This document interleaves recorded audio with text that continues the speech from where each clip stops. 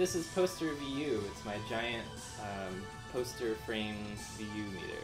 Right now it's on its mic setting, so it's responding to the sound of my voice.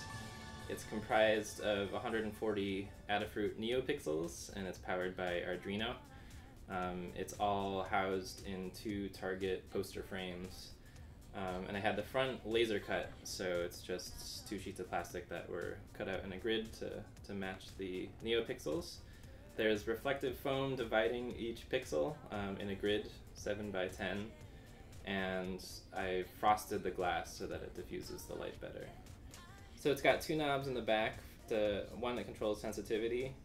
So right now it's on low, and right now it's on full blast, so you can adjust it depending on your audio source. And then I also have one that controls brightness, so that you can have a night mode so that it's not running at full blast and blinding you at night. I've also got a power switch in back, and I've got another switch that controls line in versus mic. Right now it's responding to the sound of my voice. And it's powered by Arduino and, like I said, adafruit neopixels. I'm submitting this to the Hackaday Prize contest. I believe it fulfills the connected device requirement by transmitting data, 14 channels of audio, into light in increments of 10, from another device, the audio output of a computer or other line-out source. It uses open source software and materials, and I'm documenting it on hackaday.io.